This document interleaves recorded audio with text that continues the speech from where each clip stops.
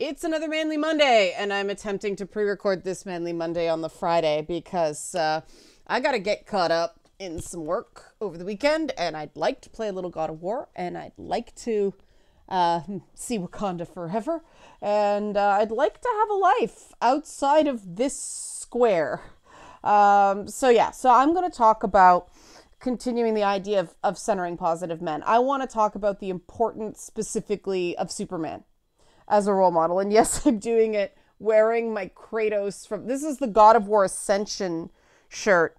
And I always found that, I know this is aside, but I always found this one funny because, like, you'll notice his hand is sort of, yeah, this is the fun thing about being a female games journalist is sometimes you get shirts like this and you're like, I love Kratos, but I can only wear this shirt certain places. Clearly, they never thought about female Kratos fans. Yeah. But I love Kratos. So Superman. I also love Superman. You will notice my Superman pogo stick. You will notice, the Alex Ross art. You will notice there's quite a bit of Superman in my life. I am a big fan of Superman. I always have been, even when people were like dunking on the Blue Boy Scout and everything like that. I think Superman fills a very important place in comic book canon, in part because he did usher in the golden age of superhero comic books in 39. But also sort of the place he holds, what he represents, what went behind his creation, so on and so forth. Why Superman's important and why it's very important to have those sort of fictional male role models in nerd spaces. If you like this sort of content, help support this channel. Become a monthly patron, patreon.com/LeannaK, or buy a one-time Leanna Care session for someone who can use it but can't afford it, coffee.com/LeannaK. Again, to people waiting on one-on-one Leanna Care sessions that need funding for that. Okay, so if you don't know the history of Superman, Superman was created by two children of Jewish immigrants, Siegel and Schuster. And one of them spent some time in Toronto. The Daily Planet is named after what was the Daily Star, what is now the Toronto Star, so on and so forth. But there's been a lot of comic books created by that scenario. And that is not an accident, because the idea of having a secret identity was not strange to people like Jerry Siegel and Joe Shuster, Jack Kirby and Stan Lee, so on and so forth, because, they were children of Jewish immigrants living at a time where anti-Semitism was pretty rampant. And so Judaism was the Bruno of religions. You didn't talk about it. And you had all these secret rituals and secret words in a different language. I mean, the suffixes in Kryptonian are bastardized Hebrew. El means basically, the suffix El, Bethel. It means basically of God. So Bethel is, I think, place of God, something like that. But Bethlehem, yeah. But it was this whole thing of giving back to your community, even when those communities didn't understand you, were afraid of you, treated you with derision. And the whole Clark Kent Superman dichotomy is especially poignant that way because, Superman was a super powerful guy that did a lot of great things for people. He was a really good dude. But then he played, mild-mannered reporter Clark Kent and wasn't treated like Superman in his everyday life. And I always liked that. As a kid, I always thought, yeah, he's the regular guy. It's the metaphor of the person you really are inside who has all that good stuff. And then the person the world decides you are, which is the one who's, relatively powerless and gets picked on all the time at work, school, home, when you factor in Sam Lane. And I always thought that juxtaposition of Superman was good and important and meaningful because it sent the message, at least to me, that just because people treat you like you're weak and a loser and a nerd doesn't mean you are. You're a superhero and people just don't see it. I found that very useful, I found that very useful as a middle schooler and high schooler who was a C cup by the 5th grade, but people still didn't read as female. That was fun, except to torture me about being a C cup by the 5th grade. I wish there were similar role models like that for women. They tried to do it with Jen Walters in She-Hulk, but we saw how that became a big-ass battleground. But, I mean, I guess they sort of did it with Kamala Khan, but, they did it more with shows like Hannah Montana, right? Or Gem and the Holograms, right? They did do that Superman Clark Kent thing with girl shows for a while, for whatever reason. I don't know why it's lost now. But, the thing that's so amazing about Superman is not just that he's strong, right? It's the way he checks his power. It's the different things he does, the different limits he puts on himself so he doesn't become a tyrant. And I do think that superheroes that embody just because you can doesn't mean you should are things that these are stories we can really use right now. And of course, far too often, all DC Comics is, let's mind control Superman. Let's turn Superman evil. The Injustice thing. Let's do Red Sun Superman. Let's not make Superman Superman. And so finally you have James Gunn coming in. And the interesting thing about James Gunn running DC now is when he got canceled by Disney and Marvel, the story is they really wanted him to do Superman. And he's like, no, my head is a mess. I'm not in the headspace to do this. It's too big. I'm too broken. I need to do something smaller. And so he did Suicide Squad and then he did Peacemaker. But I do think James Gunn is the guy to do a good Superman movie, or at least be at the helm and put the right person on a Superman movie. Because you see those little pockets of decency, even in a character like Peacemaker, even in a character like Ratcatcher, the Ratcatcher 1, not Ratcatcher 2, in Suicide Squad. Even, I'm blanking, on Idris Elba's character now. There's so many dudes with guns and masks that I confuse them all. Deathstroke, Deadshot, I don't know. But you know what I mean? Like that little moment where he pets the little rat. And he's scared of rats, but he pets the little rat. What was the rat's name? Timothy? Like that is the stuff about James Gunn that makes me think they will finally be able to do a Superman movie and not fuck it up. And, all the stuff's coming out about how they kept blocking another Henry Cavill Superman movie and how Henry Cavill's saying he's excited to do a Joyous Superman.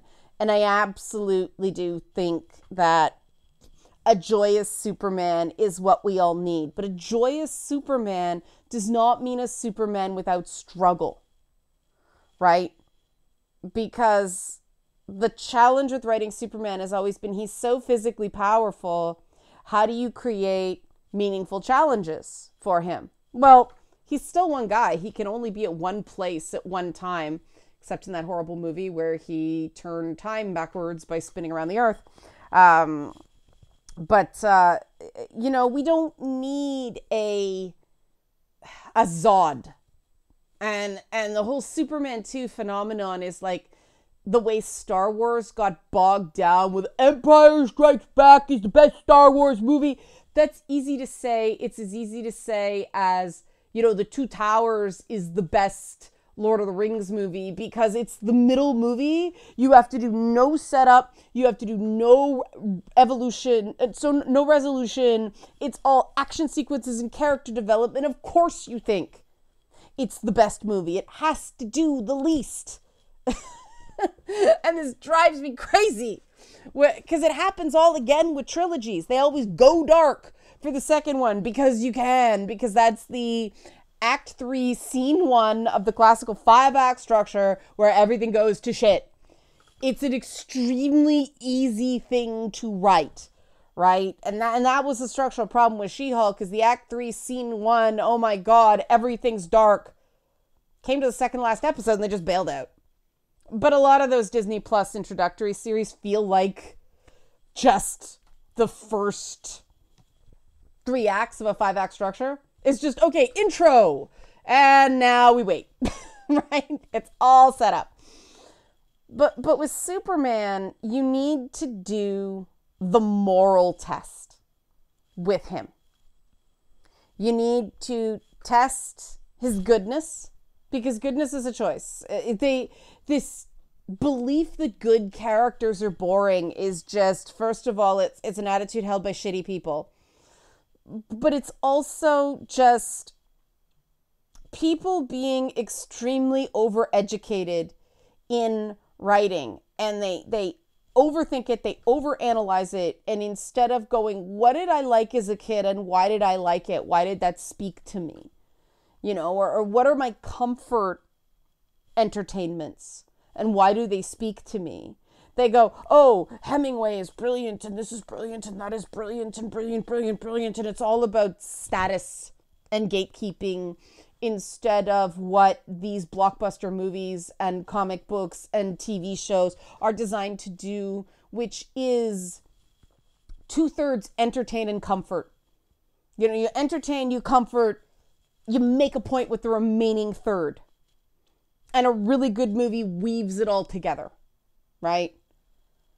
But you have to do that entertainment. You have to lift the spirit. And Superman, that's woven into the DNA of the character because of the fact that, of course, he was created just as World War II was on the horizon. And so there was all that Superman and the war effort going on. And I think it's interesting that the one they did that with the DC universe, they put Wonder Woman back to World War I, and so that's sort of become her thing. But I mean, when it was truth, justice, and the American way, now it's just truth and justice and the hope for the better tomorrow. I think, and if that's what they're going with, okay, how do we do the hope for the better tomorrow part? That's your thesis for your Superman movie. What Superman story can you tell that is hope for a better tomorrow? The building blocks of a better tomorrow, not the better tomorrow today. And I do think that you know, they talk about Superman as being a symbol of hope and a symbol of inspiration. And again, MCU stole that with Captain America. They nailed that with Cap. But it didn't start with Captain America. It started with freaking Superman. And, you know, DC has so retreated the ground on that one. Like Russia from a Ukrainian city. They just retreated. Because like, oh, Injustice sold a lot grimdark. People want grimdark. And if you watched any of my content with like Nerdette or with Tristan or with Robert Willing, you know, you've seen my distaste for another grimdark Batman story. And it's not that I don't like Batman. It's not that I don't see a place for that character in the DCU. It's that it's saying nothing new. At this point, we all know how to roll around in nihilism. We go on Twitter and laugh at Elon Musk, Bob's your uncle, right? But we don't know anymore. I see so many people not knowing how to hope, not knowing how to strive. And I do think that there's a perfect Superman antagonist, a perfect Superman villain in Brainiac. The perfect Superman movie for this time is right there, right? Superman fighting a computer and its constructs and all the misinformation, disinformation, nihilism, distrust, misery, upward social comparisons, reinforcing spirals, so on and so forth. You got one guy who's a symbol against the algorithm and moderation. It's man versus the machine, literally.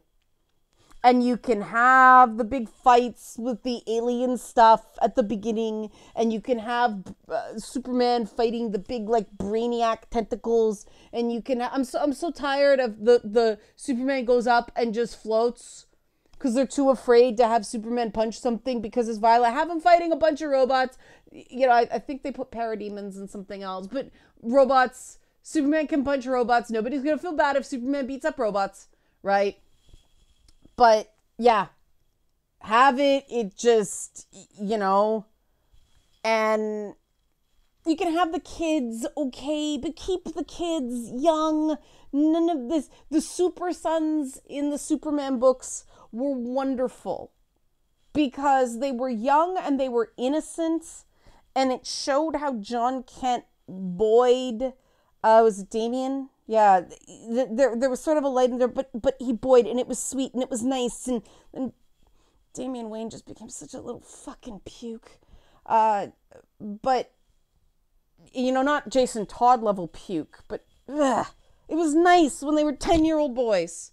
Because a lot of us need to be able to get back to not the maturity of a 10-year-old, but the hope and the ability to just be of a 10-year-old. And that's what a hope-inspiring property does for me. That's why I loved The Legend of Zelda Breath of the Wild. It appealed to my inner 8-year-old. Not maturity-wise.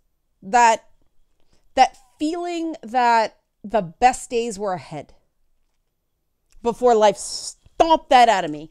Right? That's what Superman's got to do. That's what Superman did at the end of the Depression. That's what Superman did during the war. That's what Superman did in the 80s. That Superman has got to come back. Because he can't solve every problem. He can't solve, you know, the individual things in people's lives. He can influence. He can't come in and take over. No single person should. Because the big problem, they're just not going to bother with the origin in this because Superman coming from Kansas now, it, you know, but that small town idea, that humility, that, you know, the friendliness, the general kind of innocent regard for people that happens in small towns. I see the double think where I live all the time is there's some, you know, some farmers who are pretty rough around the edges, and they'll talk in a certain way that isn't, you know, isn't PC speak, right? But no matter what they think about certain groups of people, if any person was right in front of them, they'd help them. And I do think that's an element of Superman. He doesn't have to understand all the deep nuances of an issue. It's truth, justice, hope for a better tomorrow, right? Like, who's telling the truth? Okay. What's the most just outcome? Okay. Where's the hope? And justice, seeing Superman struggle with justice, giving him a series of moral conundrums that are truly difficult to solve and to see how he solves them.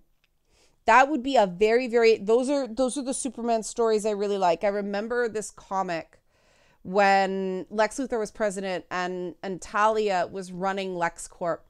And she deliberately set a trail of breadcrumbs for Clark Kent, the reporter, to follow. Because she was trying to ruin Luthor's company. Because she didn't want to be there. And she put out this trail of breadcrumbs, and Superman was all, I'll do this as Superman, and I'll do this as Superman, and I'll stop this toxic damage, and I'll do this, and I'll do that.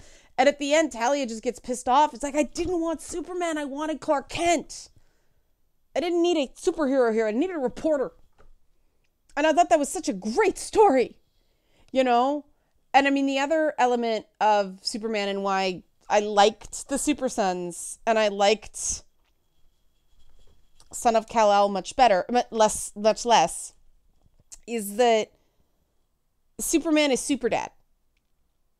And they do it on Superman and Lois quite well, where with teenagers and the confounding, the struggle that Clark has with his sons. And it's really well done for the most part, especially when his sons legitimately make a mistake and you see the difference between Lois's very human response and Clark too often errs on the side of underreaction. And it eventually catches up to him. And he has to get more involved. Right? And the way they balance it and the way they make it a family dynamic and they make Superman and Lois a team on that show, they do some really schmaltzy ongoing storylines and plots, but that family thing saves even the shittiest parts of that show. I mean, it's having the CW problem of villain character arcs going on too long. The villains should be like half season. Or if you need to contract the person the whole season, like do half a season, redeem the villain, have another villain that was sort of lurking in the background. Something like that. But yeah, those moral dilemmas and showing Superman's idea of justice, Superman's idea of truth. Because truth isn't just about facts. That's fact. Right? Truth is the moral framing you put on the facts. And what Superman believes to be true is inspired, is informed by his hope for a better tomorrow, his optimism. The one thing that the Superman and Lois show does well, but I think that a film could do with more nuance, is he always gives people a chance, even if it means he'll have more to clean up later. He will give people a chance to fail because he gives people a chance to succeed. And I do think that that's why Brainiac would be such a good villain for the Joyous Henry Cavill Superman movie, because they can show Superman using technology for good. They can show him playing video games with his son, right? They can show ways he uses social media to inspire people power, right? It can show the positive impacts of interconnection, as long as we do it in a hopeful way that is focused ultimately, long arc of history, towards truth, justice, and a hope for a better tomorrow.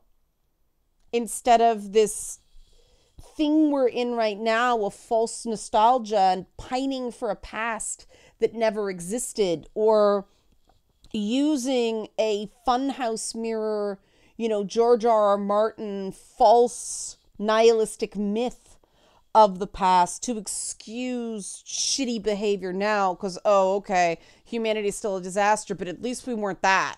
It was never quite that bad. And there's a real possibility here. Maybe somebody from DC will see this and go, get her, she has good ideas. But there's this one guy in the comments who just keeps busting my balls about me liking the Sam Wilson Captain America speech. And I'm touching on this because I thought it was brilliant of how they wrote a black Captain America Cap speech. And there's another interesting thing to explore with Superman, because he is an alien, and so he looks like a white man, but he's an alien. And it could be a very interesting thing to use characters like, John Henry Irons or some of the other characters. I don't know, maybe bring in Hawkman from Black Adam or something, like some kind of after effect of what happened in, was it Kandak? Something. Or have him interact with Amanda Waller or something like that. Seeing Superman not really connect with the struggles of oppressed groups, right? Because Superman doesn't have the knowledge of what it means to feel small and afraid all the time. And to show him using empathy, and this is one of the moral problems, right? To see him not knowing what it's like to walk in those shoes, but listening and getting it by knowing he'll never know what that feels like. None of this, her name was Martha, narcissistic bullshit. Okay? He's never going to know. He's never going to know what it's like to feel small, powerless, not cared for, not have family that loves him. He's never going to know that. He doesn't have to recognize that is going to affect people's choices. And know that doesn't mean he judges them, and that doesn't mean he pities them. It means he listens to them and admits he doesn't know, he can't relate, and goes, okay, what do you think we should do? And he goes up, hey, you should really listen to this person. Right? Oh, yeah, I'll get a meeting. No, we got 5 minutes. Listen to her now. Little things like that. Set an example of not doing it for someone, not coming in and being Mr. Fix-It, because not everyone wants the strong man to come in and fix their problem. People want a world where they can fix their own problems. And that's what I want to see, the hope for a better tomorrow. Superman working with different people to create a world founded on truth and justice, where people can fix their own problems without his intervention. Because somebody who constantly needs a Superman to come in and speak for them because people won't listen to them, they're never going to feel truly fulfilled. And that's a big misunderstanding about heroism. And, it's compounded more and more in the work I'm doing with, like, It's Not Therapy and the one-on-one sessions and all that stuff, that,